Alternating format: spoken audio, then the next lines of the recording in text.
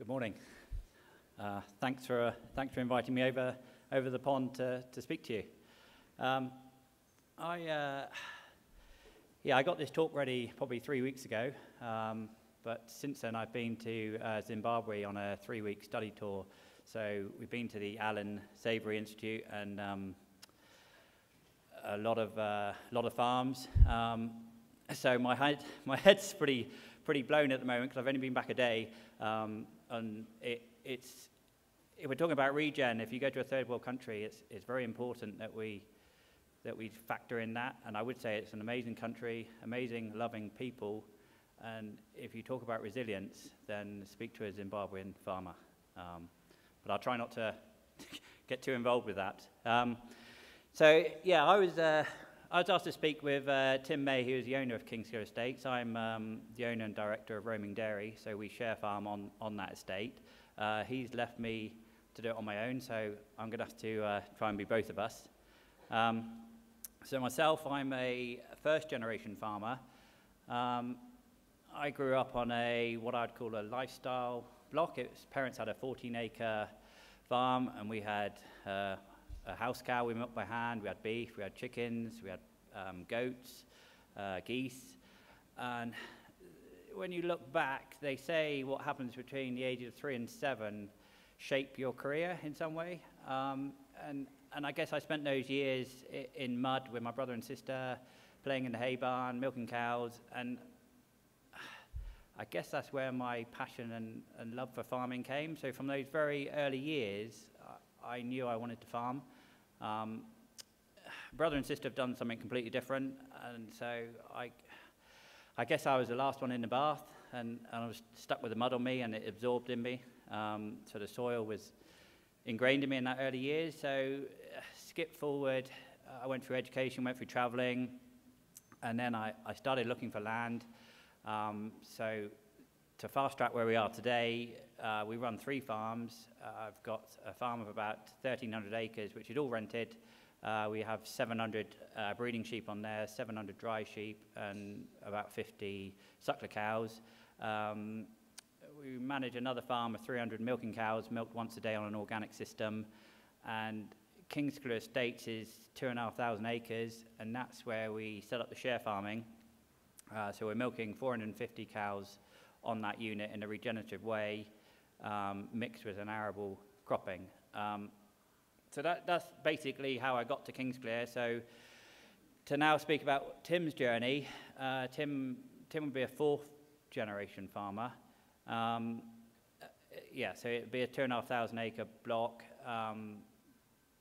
What would have been traditionally a mixed farming, they had 500 milking cows, an intensive pig unit, and an arable. And that was kind of the model in the UK in the 80s and 90s. But when reflection back, what was happening is all the resources were coming back to the central point. So the dairy, all the nutrients would be in a round circle around the dairy. All the pig manure and slurry was only spread on the surrounding area of the barn. And so slowly all the resources and nutrients were coming to a central point. So Tim came back to the farm in 2004.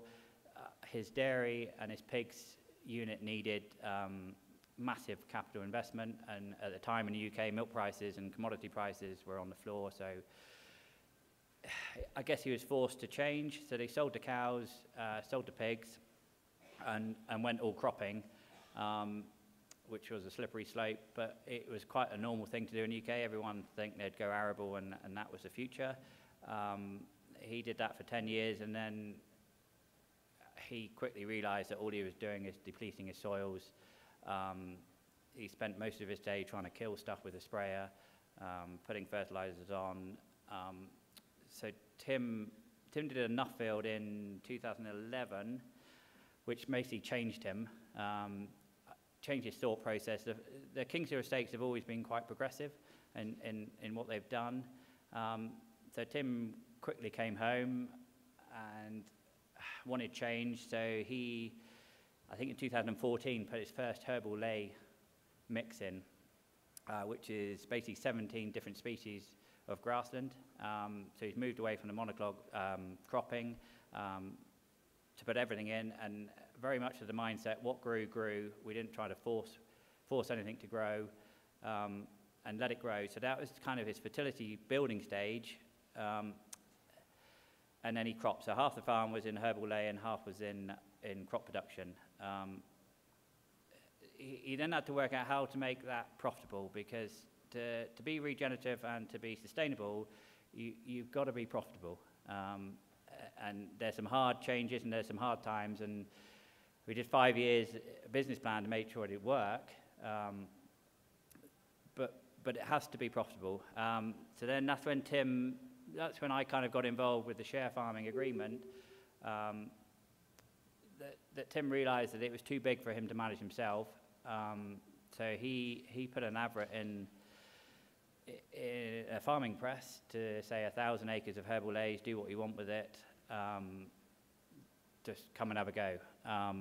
So I was actually at school with Tim, but I hadn't seen him for about 20 years, so I went out of curiosity to see if it can work. So after going around the farm, I quickly, to be most profitable, dairy in the UK was the way to go. And if we're going to be dairy, we were going to go organic because it fitted the system. So that's how we started. But there was no infrastructure on the farm. So we had to be mobile because it's 2,500 acres, and we wanted to go on every inch of the farm. We didn't want to fall back into the same problems before as being a ring fence around a certain area and bringing in nutrients back. So it was very important that the livestock went on every inch of the farm. So we've built a mobile parlour. It's a 2040 herringbone parlour. It's exactly the same as a static system, but just with wheels on it. We put temporary fencing up, temporary water supply all over ground.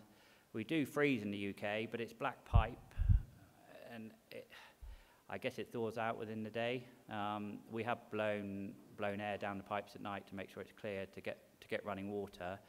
So that's how we started in 2017, milking 180 heifers in a mobile system, and today we're milking 450. We started off with, our organic masses were probably 2 and 3, and within 5 years we're up to 7 and 8% organic matter, and we're growing a lot more grass already. So there's massive improvements from just having the dairy cow or the livestock units on those systems.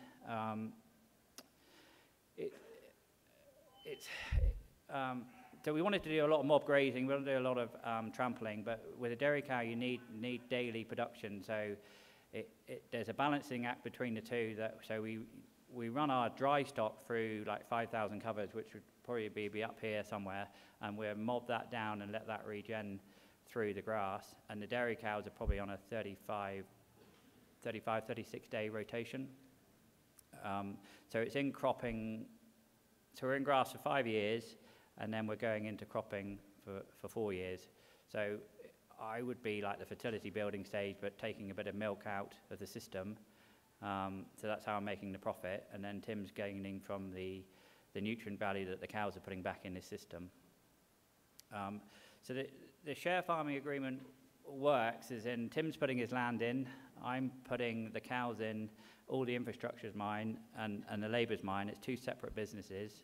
And then we come to a split on the values of what we put in. So all my bits, if you tip Tim's estate upside down, all my bits would fall off. So for security-wise, I haven't invested in concrete or fixed infrastructure that I couldn't take with me, which was very important when we started, because we only had a 5-year agreement. So we had to make sure that we weren't going to pour money into Tim's farm, although I am leaving the nutrients behind. And that's we're still undecided how you truly value what I'm putting back into Tim's farm. So it's a regen. Yeah, it's a funny word because it's. I guess we've probably been doing it. We didn't even know it's called regen. We just thought we were farming, probably for the last 10 years. And my worry is that it's now. it's now become a buzzword, and I hope it doesn't get diluted with, because it was sustainability before, and now it's a regen word, and I hope it, like organics in the UK is governed and audited, but this regen word at the moment is flashing around, and I'm just worried that that hopefully someone will grab hold of it and put some standards to it. So going forward now, we've got the dairy going through, we've got the cropping going through. We've also got mobile chickens going through, which come behind the dairy cows, which are scratching the cow feces around and adding fertility. So that's a different share farmer. So that's his own business. So that's adding to the land. And now Tim's thinking is there's an abundance of opportunity on a piece of land. Whereas traditionally you just look at one thing you can do with that land is farming, but there's so many opportunities that you can stack on top of this enterprise stacking, that the cows can come through, the chickens can come through, the pigs can come through, and it's all durable, but it's the people behind it. So Tim is running a thing now called Pitch Up, which every year he invites. It's like a bit like Dragon's Den. I don't know if you have that in the UK, but it's in America. But so people are invited to come with their ideas to the estate, and last year he awarded it to someone who's doing picking food for rabbits, so they're foraging the estate. So they're not actually taking much from the actual land, but it's another business that's surviving off the land. And when you change that mindset of what that part of the land can do, there's an abundance of opportunities that can come from one single piece of land. So we're all about, so regen now for the farm would be about the people and the community and trying to gain more people back on the land, because the UK, we went a long way away from people not being associated with the farm. So we're very much working towards trying to get people back onto the land, and now the future's even brighter, because we're now part of the climate change, and we're the only real industry that can really help improve that. So actually we're becoming more, not just a food producer that's trying to kill people, but actually trying to actually help with the climate change and the energy that you can get from the land. And the previous speaker said that the natural resources, but to me, the abundance of natural resources is sunlight. And all we're trying to do is farm sunlight. And there is a saying, I think, that there's an hour and a half of sunlight a day around the world will power us, the whole world. So I think we underestimate what the sun can do for us. So I think, how am I doing for time? Yeah. How many? Ooh. So the journey, the journey I've been on is, I didn't really know it was regen where we went, but Tim, to have Tim and myself together, we've got like two different managers coming at different levels. So whereas farms are very farms in the UK have stuck at the top and not allow other new entrants in, and the share farming movement, which is making more of the UK, is that Tim and I, like Tim has the massive capital behind him, and I have the enthusiasm and the ideas to farm, but banks in the UK won't lend unless you've got the security. So how Tim has helped me is he'd have the asset base to allow me to set up farming, and then he comes from a different mindset to what I come from. So we're basically running the estate on two of the same, like two managers, but with the same goal. So that's really helped. So any young farmers trying to come into the industry, I'd encourage it's almost like their grooming stage, where you have to find a landlord, and you have to have the same goals and the same ideas, but you really got to open this land up to the new generation and the new ideas to gain access to the land. I think it's probably just ask some questions, because otherwise I'll just go the wrong way otherwise. Yeah. We can move into the questions. Thank you so much, Oliver. No worries. This is kind of a short round of questions, so we'll go fast, but we got one right here from Brian.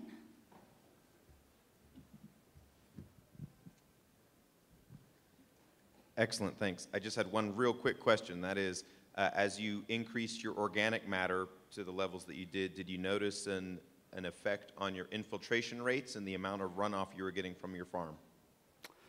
Yeah, so we measured, so we're soil sampling every 5 years, and we are getting more flash heavy rainfall. So we're definitely holding more moisture than we were before.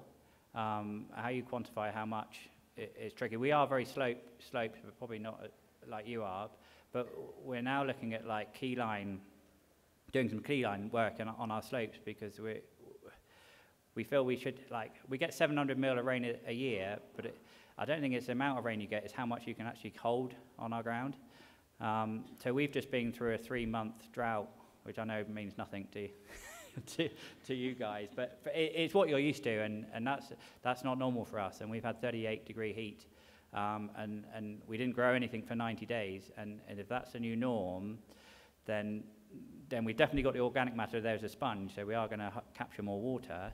And it's now whether do we put these key lines in across the slopes to see if we can slow down the movement of water. Thank you.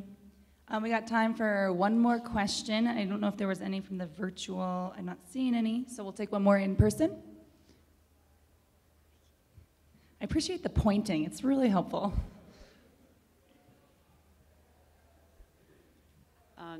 My name is Mary.